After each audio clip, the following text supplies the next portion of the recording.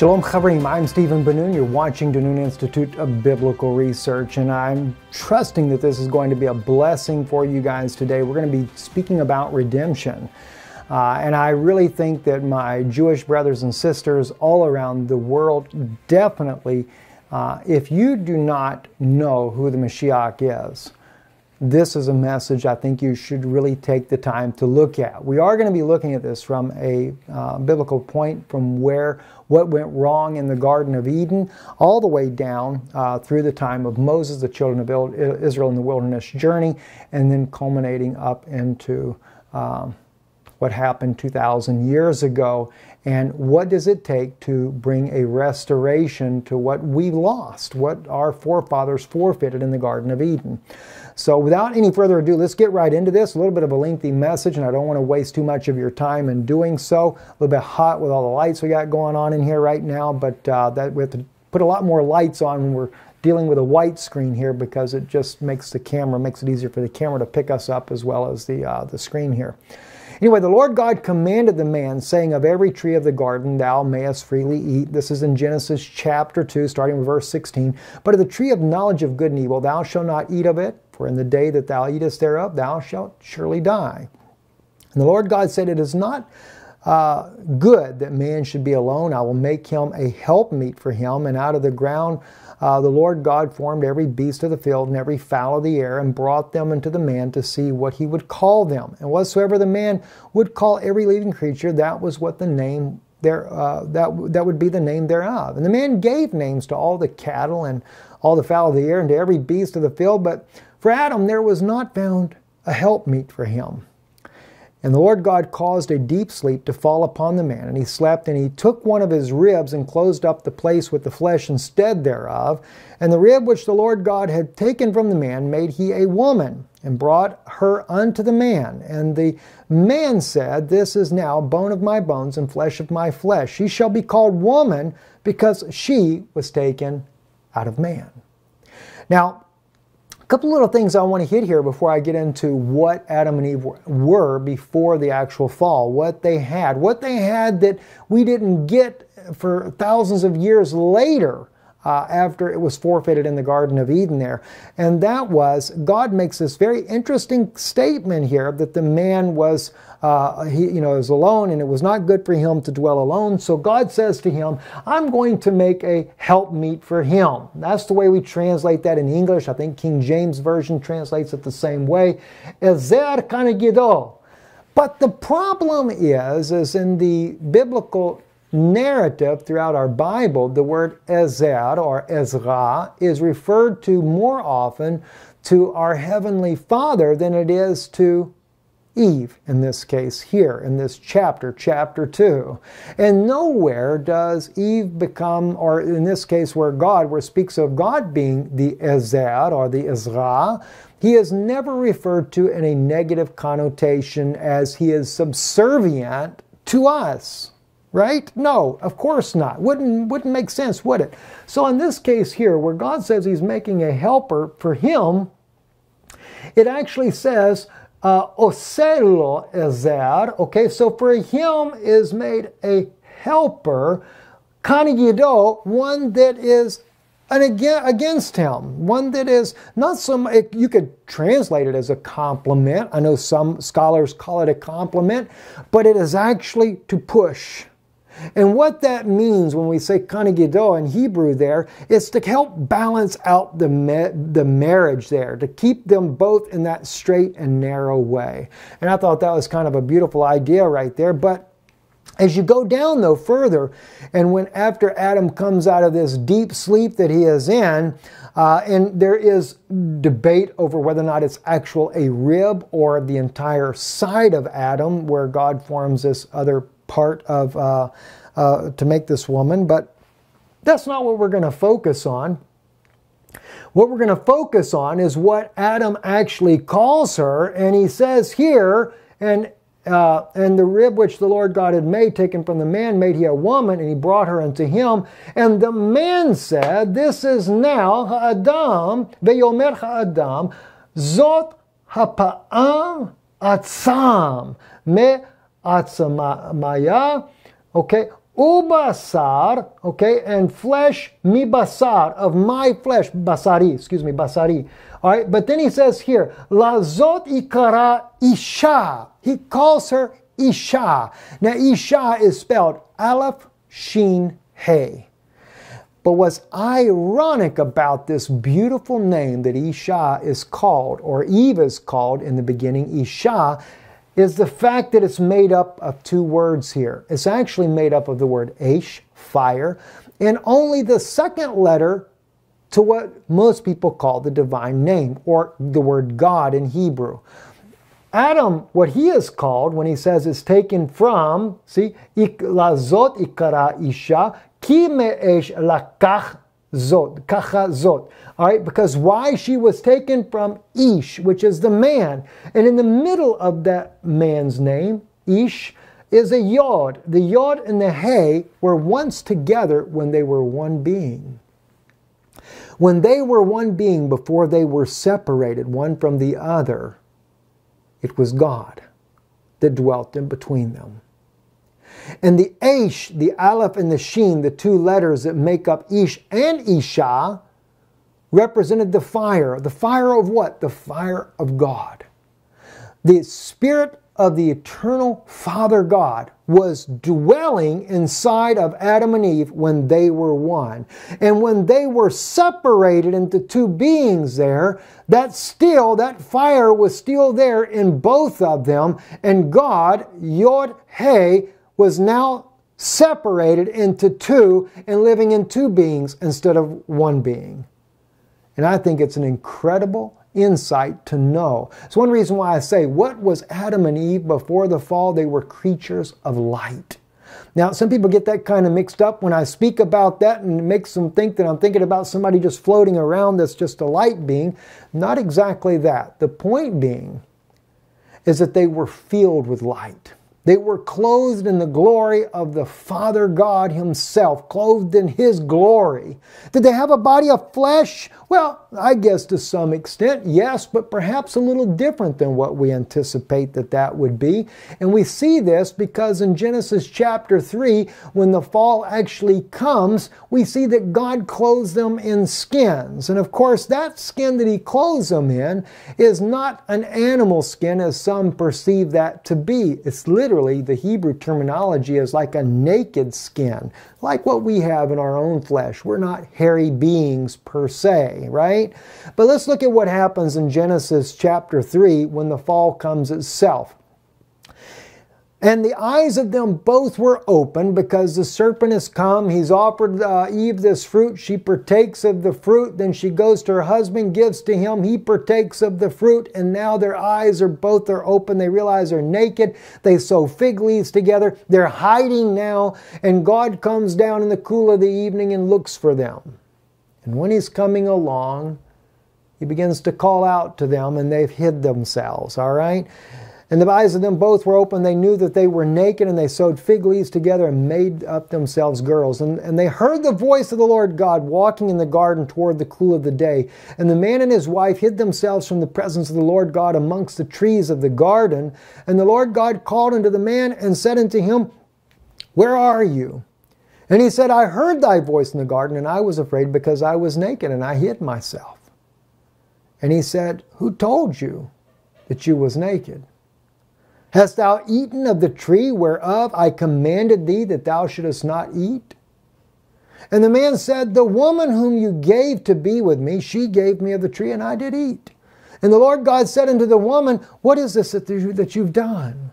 And the woman said, The serpent beguiled me, and I did eat.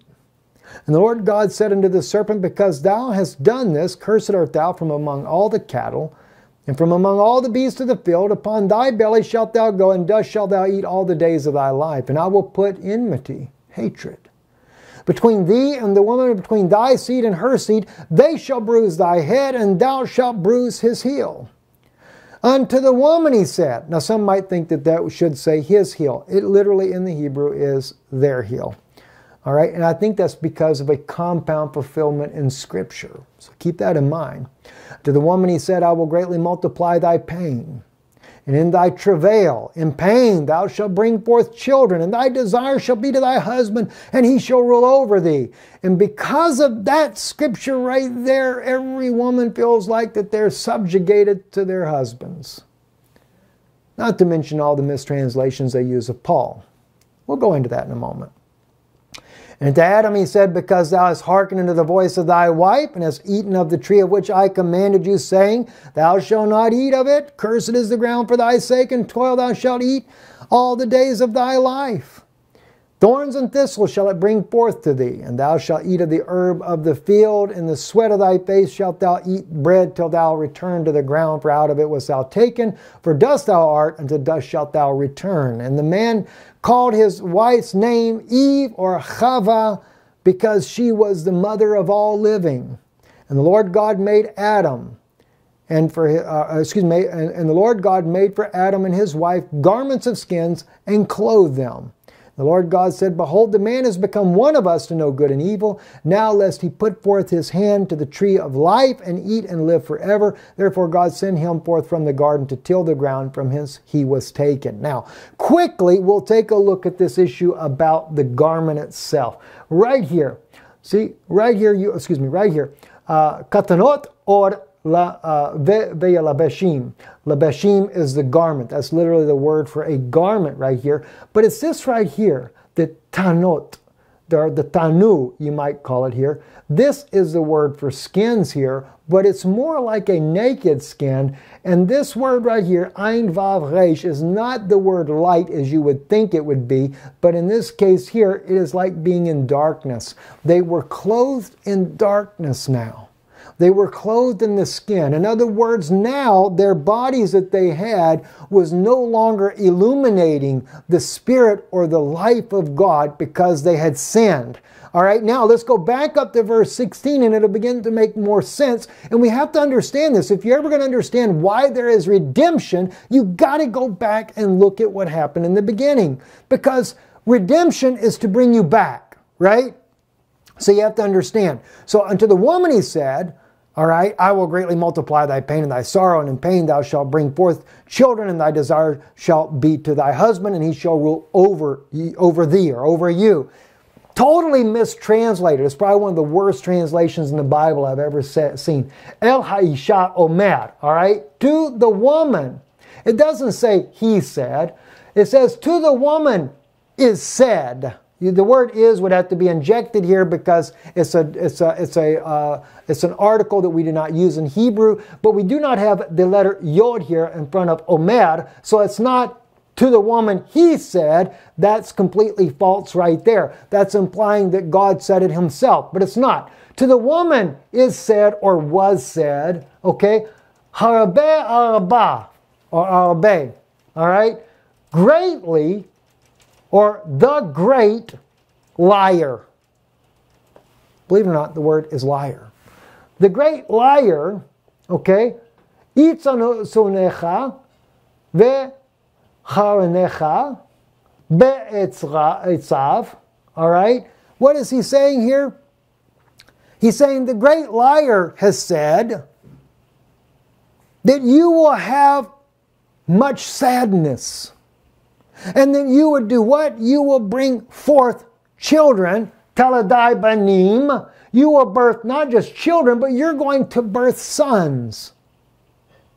All right? So when God is saying that, he's literally telling you that it was said to the woman by the great liar that you're going to have great sadness and sorrow.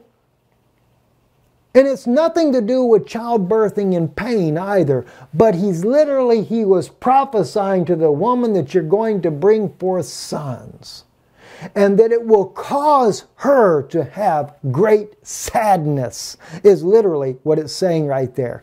Then he goes on and says a little bit more besides that. Ve'el ishach, okay? And to your man, so to speak, or your husband, it doesn't say here, your desire shall be to him. It literally says, tu shuktecha, you will turn to him. Why? Because the woman now has lost her direct contact with God.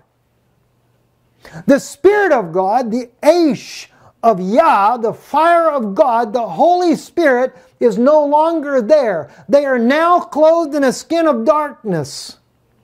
All right? They're no longer filled with the light and the fire of Almighty God inside of their bodies. Now they are clothed in that darkness, that dark skin there that's on them that is no longer illuminated with the Spirit of Almighty God. And as a result, just as the serpent says, you're going to, as it says here, El Haisha Omer, God is saying that was said to the woman, that great liar, that you're going to have great sadness and you're going to bring forth sons in great sadness and sorrow. Now that prophecy is true because what happened? She bears Cain and Abel, and Cain gets mad at Abel and murders Abel. So she's got great sadness for one and great sorrow for the other one. All right? So she does have sons. It does cause her sadness and sorrow. And what does she do? She turns to her what? To her husband. And it says here, Vehu I mashal becha, and he will rule over you. Why? He doesn't have God either.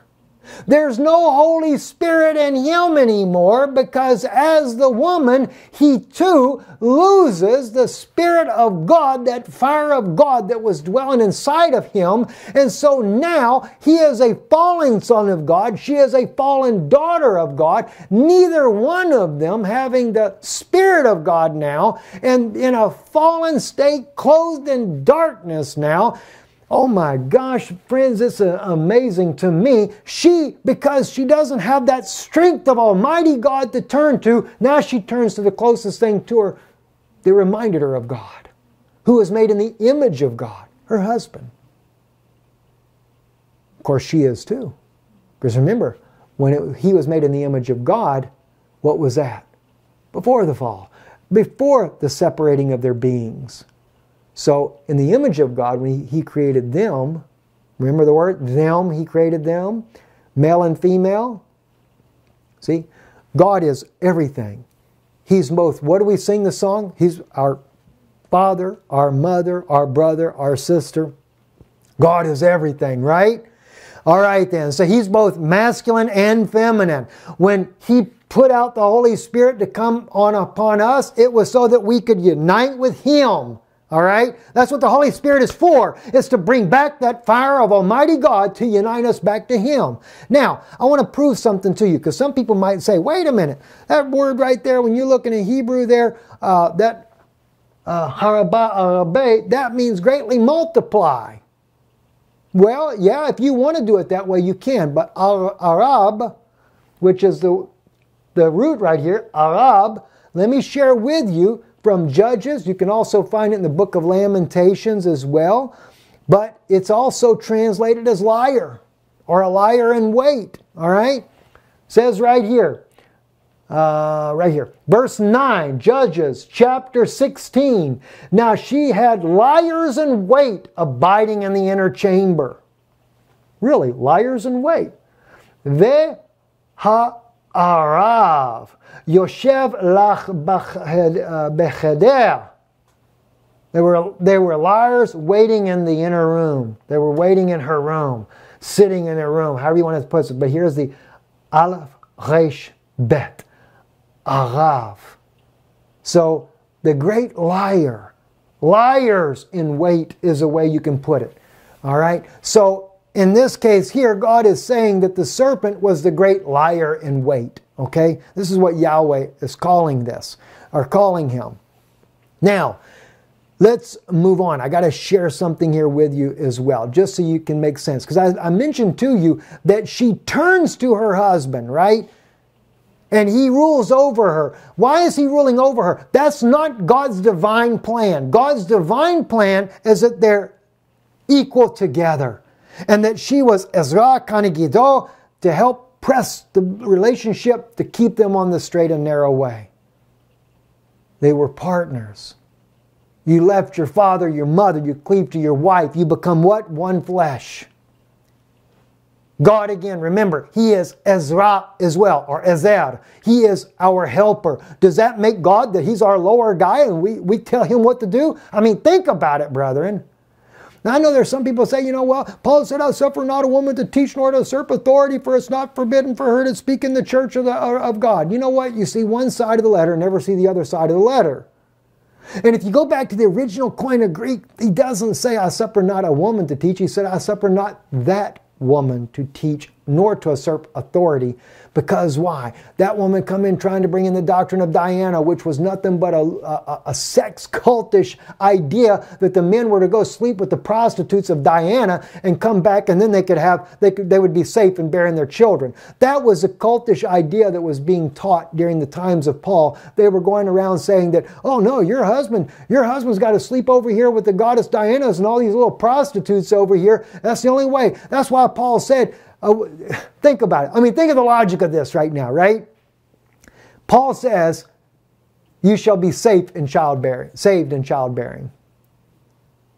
Do you really think that childbearing saves a woman?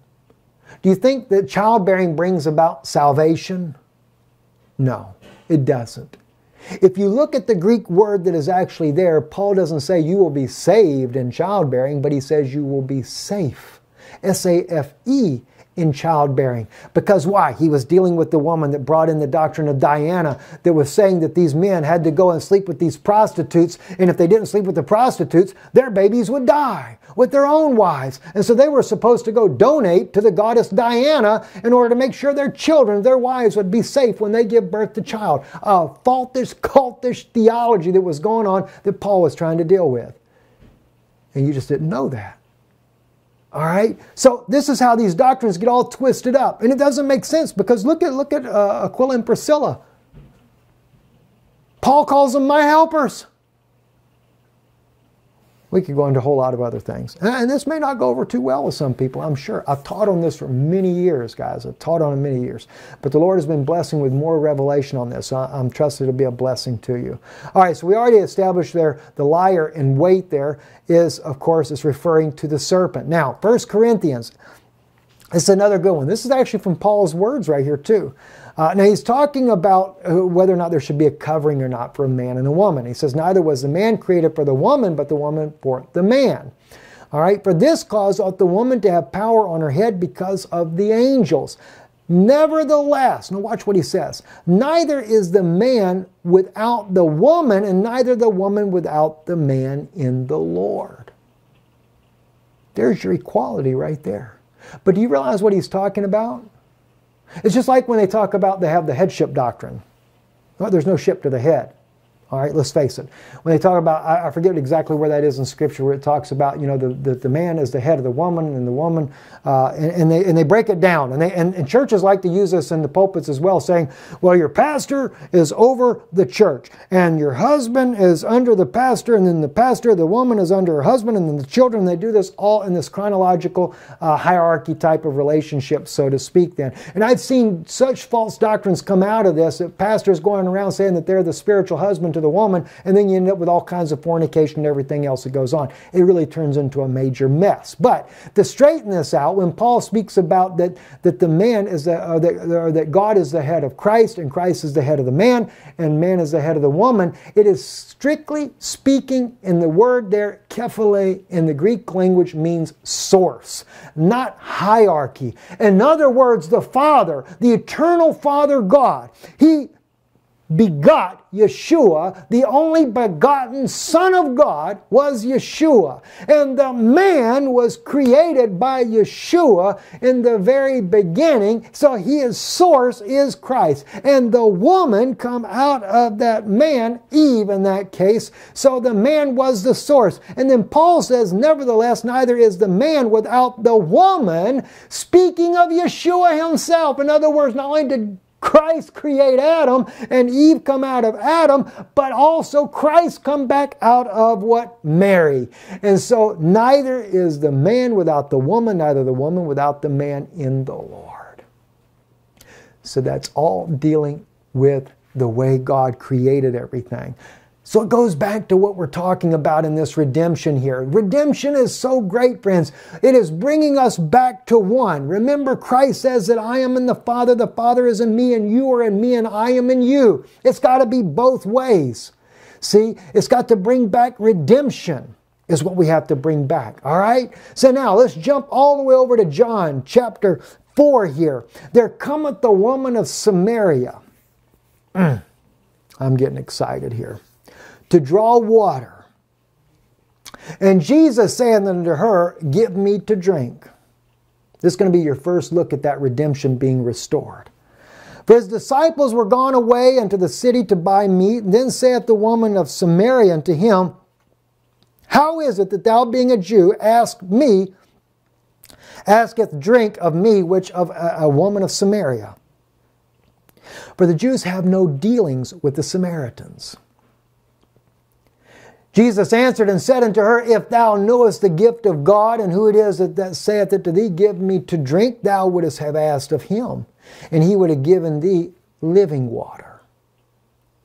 The woman said to him, sir, thou hast nothing to draw with, and the well is deep.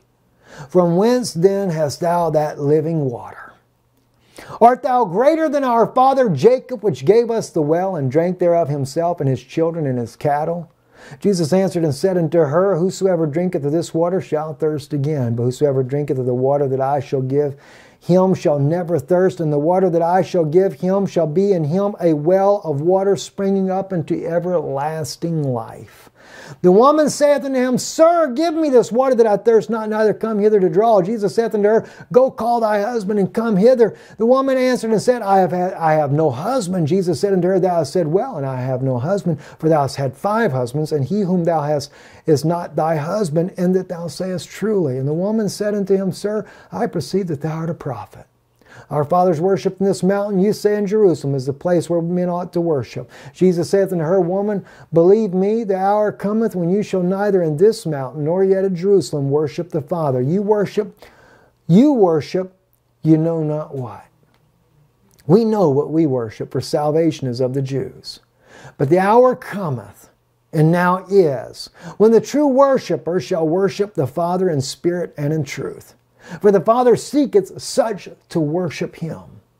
And so he could say the salvation was of the Jews already because it came to the Jews first. The house of Israel was already in dispersion. And of course, Samaritans are the children of the house of Israel that intermarried in amongst the Arabic community when they left. He said, God is a spirit, and they that worship him must worship him in spirit and in truth. So you've got to go back to what? Ish and Isha, the fire of Almighty God dwelling within you. The woman saith unto him, I know that Messiah comes, which is called Christ, and when he has come, he will tell us all things. He's supposed to restore all things, isn't he? Jesus saith unto her, I that speak unto thee am he.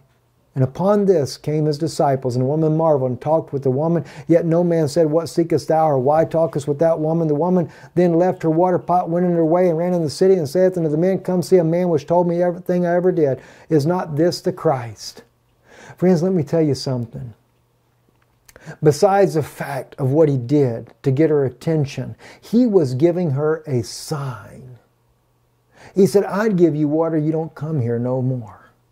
Do you know what sign he was giving her? A sign that Israel, the Jewish people of 2,000 years ago, and the Israelites of today, those living in Israel, those of the house of Israel that are blind in dogmas and creeds and every kind of false doctrine, should be waking up to recognize. Let me show you the sign that he's talking about. If you go back to Exodus chapter 17, when Moses says here, and Moses cried to the Lord, saying, what shall I do unto this people? They are almost ready to stone me. And the Lord said unto Moses, pass on before the people, and take with you the elders of Israel, and thy rod, wherewith thou smotest the river, and take in thy hand, and go, behold, I will stand before thee upon the rock in Horeb.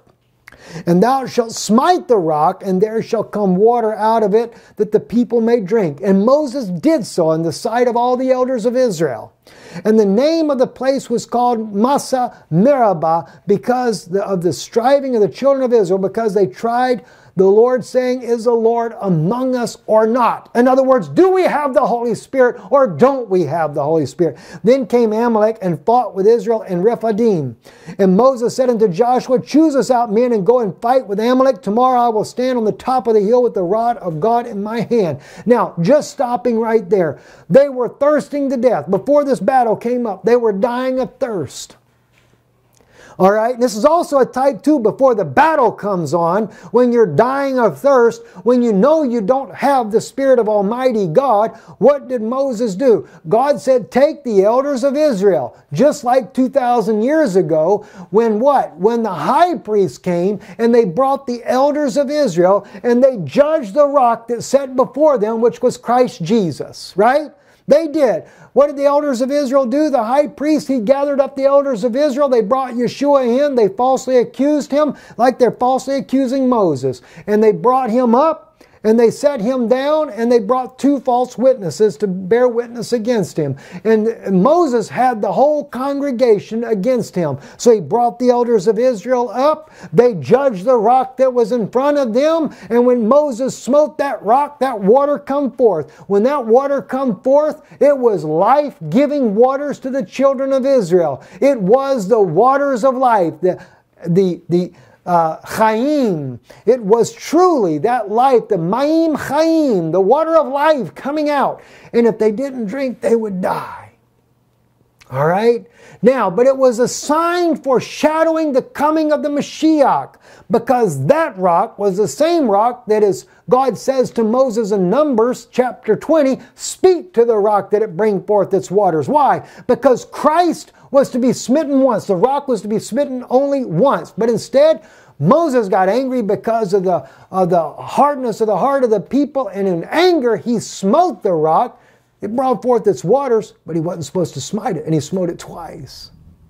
And so when Christ came, it was foreshadowing, showing with Moses that the children of Israel, the elders of Israel, would judge the rock, Hatsur, the rock, which is Christ. And when he was on the cross and he gave that woman at the well a sign, if you knew who it was talking to you, you'd ask me for a drink and I'd give you water. You don't come here no more. Right? That's what he said. And I believe she was there the day when they smote him. And when that Roman soldier drove that spear into his side, what came out? Blood and water. The blood was the atonement. Blood was shed. But the water, what was important? It was the waters of life coming out of him. Oh my gosh. Yeah, I'm going to prove this to you. Psalm chapter 78. I just saw this today, never knew it before. All right? David saw it. Watch what he says. Yea, they spoke against God. They said, can God prepare a table in the wilderness? Behold, he smote the rock that waters gushed out and streams overflowed. Can he give bread also? Or will he provide flesh for his people? Did you ever see that one? Let me read it to you again. Yea, they spoke against God. They said, can God prepare a table in the wilderness? What did Yeshua sit at? He sat at the table, didn't he, with his disciples. Behold, he smote the rock. Israel smote the rock, Christ Jesus, that waters gushed out. And when the Roman soldier pierced his side, let me tell you something. Just like God said about Titus when he came against, he speaks over there in Obadiah, and he says, you were as one of them when they destroyed the temple. The Romans were as one of them. So Israel then is one of them when they allowed the Romans to put Yeshua to death. They are as one of them complicit in his death. See? And my brother, listen to me.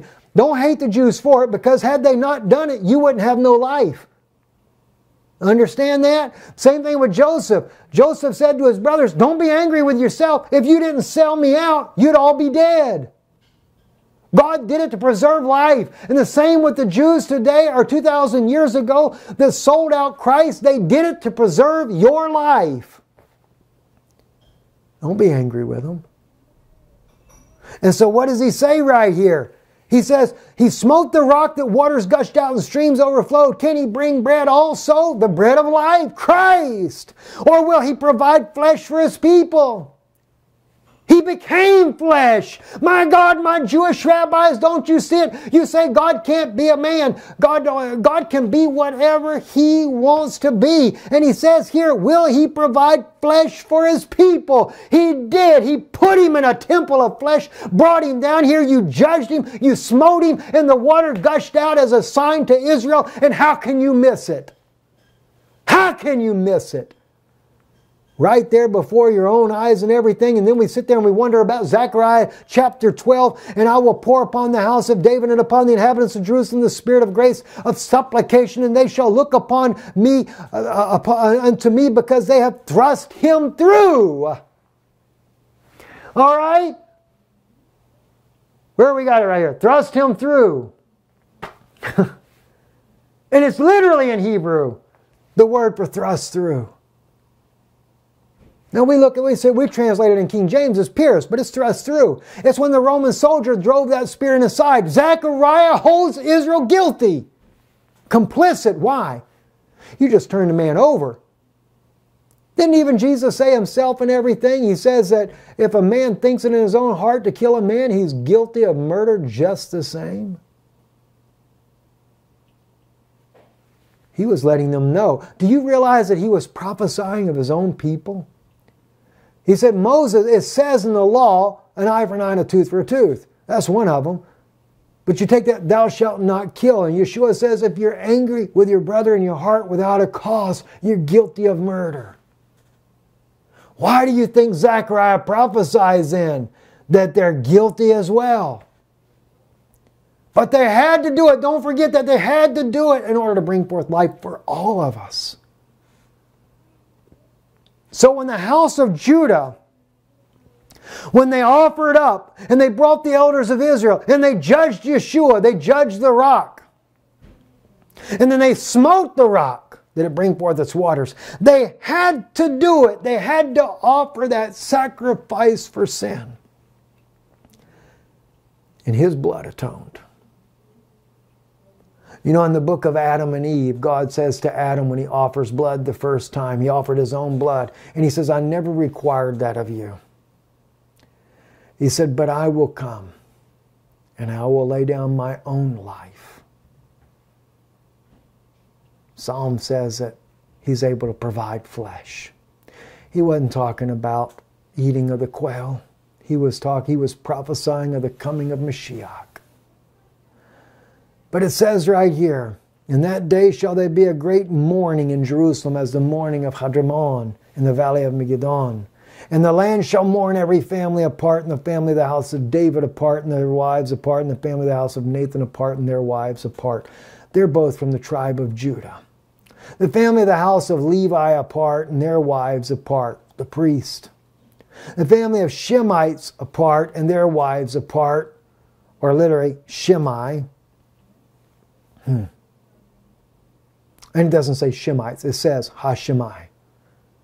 The family of Shimei. You know why it says Shimei? Because the story of David. Remember when David goes out? God puts the Shemites there. That's the tribe of Benjamin, by the way. You know why He does that? He does that as a memorial to the children of Israel. David was a perfect type of Yeshua, a perfect type of Christ. He crosses the Kidron Valley. He weeps over Jerusalem as Yeshua wept over Jerusalem. He goes out, Shimei spitting on his face, and his soldiers wanting to deal with him said, that dog's head stay on him. And David said, let him alone. The Lord told him to do it. And it was Shimei, the Benjamites, that were spitting in the face of Jesus when He was here. But who was it that met Him back down at the river when David was coming home? And don't forget about Absalom. His own son does not recognize that David is anointed of his position. He doesn't even recognize it. Doesn't recognize his father as the king of Israel. So when David leaves, he leaves 10 concubines behind. Says, care for my house in my absence. There's your 10 virgins. 5 foolish, 5 wise. Abused by the children of Israel because they don't recognize Yeshua to be the Mashiach. But when David is returning, who meets him? Shimei, the Benjamite. First one to repent. Think about it. All the families that remain, every part, and their wives apart. There's your Samaritans. They've stayed in the land. And let me tell you something. They say that Palestinians have Jewish DNA in them. I wouldn't doubt some of them do. I really wouldn't. Because if they're originally from Jordan or the ancient kingdom of Assyria, they may be part of the house of Israel as well. Don't be so negative to your brother. Remember, we were taught in the law, do unto others as you would them do unto you. We can't forget that. But here's your redemption. What happened when Yeshua died on the cross and that water came out? His life left his body. That life that come out of Christ was the fire of Almighty God. What happened on the day of Pentecost when they were gathered there in the upper room and they were all praying in one mind and one accord? The Scripture speaks about there were cloven tongues as of fire. As a fire that came down and rested upon each one of them. I remember seeing a painting one time showing like a little flame of fire above each one of them. Do you know in the Greek language it's saying it's like a fire? And then of course they staggered out of the house. Every man heard in his own language. Really, the miracle was they heard in their own language. But the point was what came down on the day of Pentecost. It was the fire, the very thing that Adam and Eve first had that they lost. Ish and Isha, the fire of God that was indwelling inside of them that made them light, children of the light. I think that's a biblical statement as well. Yeshua says you're a light set on a hill. You don't hide it under a bushel. So let your light shine before man. Why? Because when you are filled with the Spirit of Almighty God, it is the fire of God in you. That is what Yeshua did. He came and He died.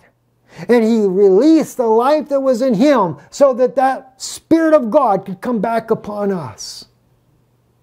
It was the Spirit of God that unites us with Him. And without that life of God in us, you cannot be united with your mate. You cannot be, Adam and Eve cannot be united without that Spirit of life within them. That's what makes them one. That's what makes us one with Him. That's why Jesus said, in that day you will know that I am in the Father is in me, and I am in you, and you are in me. That's redemption. I'm Stephen Ben-Nun. You're watching the New Institute of Biblical Research. There.